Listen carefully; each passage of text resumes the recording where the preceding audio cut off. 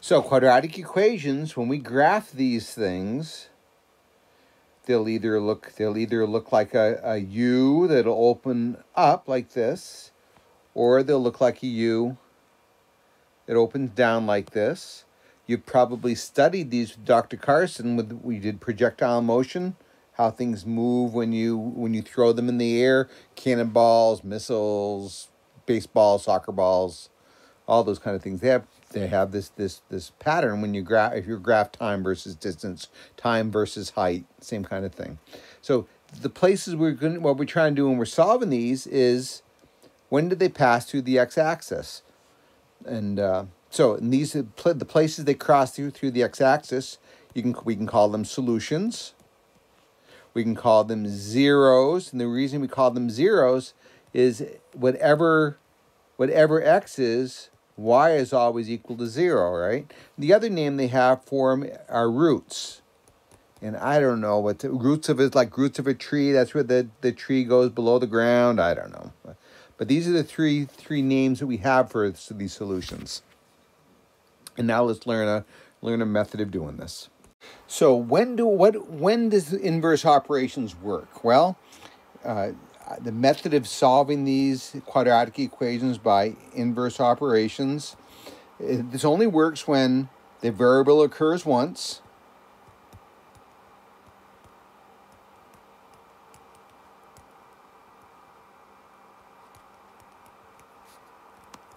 which like that, huh? I guess you should have written that and said it at the same time. And it's squared somehow.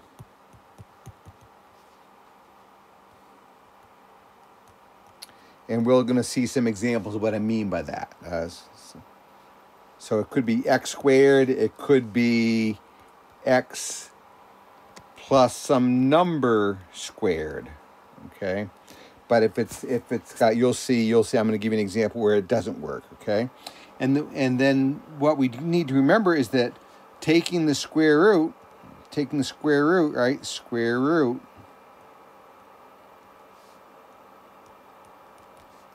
undoes squaring, and that's when we have a squared. And when you take the square root, there are two solutions. I guess I didn't include that. Solutions. There's a positive square root and a negative square root, and that comes from, what's the square root of 9? Well, there's a positive 3. And negative 3 squared is also 9, right? So that's why there's two solutions. Usually it's written this way. If I had x squared equals 9, I take it by find it by taking the square root, and there's two solutions. Not necessarily the square root of 9 has two solutions, but in the equation form it does. Okay, getting nitpicky. Just remember when you're solving these and you take the square root, there's two answers. Okay, so then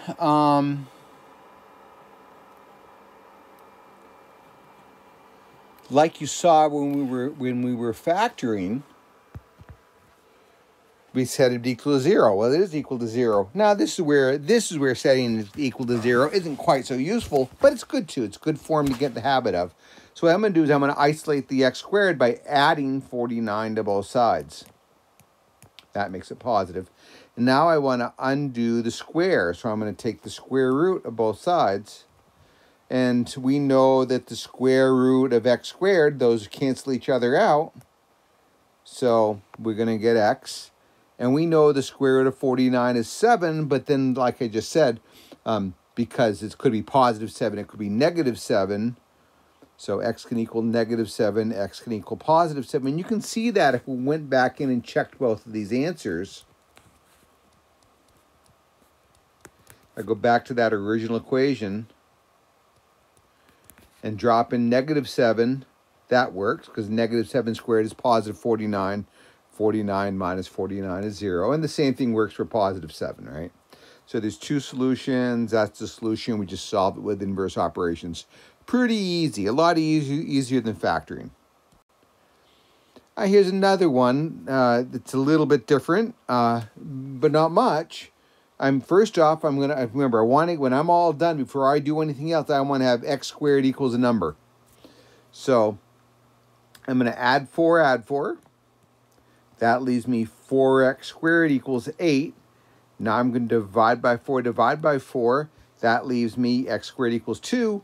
And now I'm going to take the square root of both sides. And the square root of x squared is x. And then we have two answers. We have negative square root of 2, which we could write as a decimal, but why go with that messy number? We also know that x equals a positive square root of 2. And that's the solution. If we wanted to check them, we certainly could. 4 times negative square root of 2 squared minus 4. Does that equal 4? Well, let's see. When I square a negative, right? When I square that negative, it turns positive. And when I square a square root, it cancels out because they're inverse operations. So 4 times 2 minus 4, is that equal to 4? Well, 4 times 2 is 8. 8 minus 4 is 4, checks. And the same thing happens for when we have the square root of 2. Right? We don't have to worry about the negative in this case, but if we square the square root, we get 2. 4 times 2 is 8. 8 minus 4 is 4, checks, okay?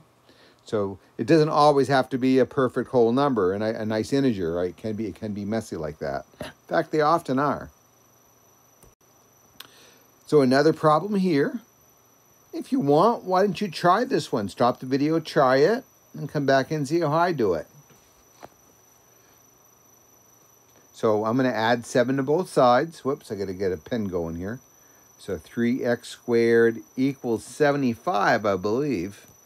Now I'm going to isolate the x squared, divide by 3. And then, oh, this is nice because when I take the square root of both sides of this equation, I have an integer answer. So x can equal negative 5. X can equal positive 5. And we could check it. You know, you can. These things, this is where I'm teaching you a bad habit. I don't always check everything. I probably should. And 3 times 5 squared minus 7. Always go back to the original equation before you did anything else with it. Well, let's see. 25 times 3 is 75 minus 7, 68. Yeah. And the same deal here, right? Okay. Now, this one looks a lot differently. But if you go back to that very first slide where I talked about how the variable occurs once and has to be squared somehow, here's a place where this whole thing is being squared. So what I can do is to cancel it out, I'm going to first off take the square root of both sides. And when I take the square root of a squared, those undo each other, so all that's left is the x plus 3. And that has to equal 5. But isn't it also equal to another number? Remember, when I take the square root of 25, I get x plus 3 also equals negative 5. So now I've got 2 equations to solve. I'll subtract 3. I'll subtract 3. X can equal 2. I'll subtract 3. Subtract 3. X can equal negative 8. So what I've just done is that's where this equation, if I were to graph it, that's where it would cross the x-axis really, or that's where they intersect 5. Actually, it would be a little different here with a 25, but it's a solution, right? And should I check it? Well, maybe I should. Here, let's come back up and try to do some erasing here. Let's erase. Will it let me erase that? Probably won't let me erase it without unerasing the whole thing. But can I get you to say, well, let's do it. Why trust me? X plus 2 squared. No, x is 2. Just a minute here, guys. I haven't had enough coffee yet. Or maybe I've had too much coffee. 2 plus 3 squared, is that equal to 25? See, that's my original equation. It sure is. And is negative 8 plus 3 squared, is that also equal to 25? Well, that's negative 5. Negative 5 squared is 25. So, yeah, those check. Okay. So, here's another one. If you want to stop the video and do it, you can. One thing that I want to caution you about is we have to move that 4 first, okay? So what I'm going to do to move that 4 first is I'm going to divide both sides of this equation by 4. So x minus 2 squared equals 25. And now I'm going to take the square root of both sides, and that leaves me x minus 2 equals negative 5. and x minus 2 equals positive 5. Now I'll add 2, x equals negative 3. I'll add 2 again, x equals 7. And those are the two solutions, and we can go check it, and we'll get the same answer, right? So the last situation that's here is this one. And remember how we said you had to have, the variable only had to show up once, and it's got to be squared? Well, here it shows up twice. So we can't use the inverse operations to solve this. We need to do something else. We could try to factor it. I don't know if we want to go into that. You guys have done some factoring. Let's see. Maybe this would be a good one to do and see if it does factor. Basically, you can stop the video now if you want. But if you want to try to factor it, let's remember the first thing we want to do is set it equal to 0. So minus 8x. I don't have that nice little template right here. There's no common factor. We got it equal to 0. I'm going to do a times c. Now remember that a is going to be 1. So a, b, c, right? So a is 1, b is 16. So we've got factors of 16. What numbers can I multiply to get 16? Well, I can multiply negative 1 and negative 16, or negative 1 and positive 16, or negative 1 and negative 16, but that won't add to give me the 8, so let's not even worry about that. I could do 2 and 8, that's a possibility. Well, negative 2 and negative 8 will multiply to give me 16, but that doesn't work to give me 8. Negative 4 and negative 4, that's the trick, isn't it? And that's what I want. I mean, I could do 4 and 4 also, but I want to get negative 8. So this is the ones I want. So if I set up that little box, x squared and 16, and I write negative 4x, negative 4x. And now I do my factoring out. Let's see, I can factor in x out. I can factor in negative 4 out. I can factor, let's see. I can factor in x out here. I can factor in negative 4 out. So I believe it's going to be x minus 4 times x minus 4. So doesn't that mean x can equal 4? And there's only one solution here?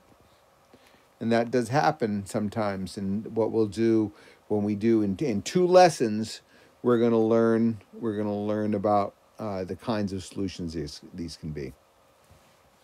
Okay, so I'll give you some practice with this on another sheet. And actually, I don't know if we even need another practice with this, because the next method of solving equations are going to use this, what we just did.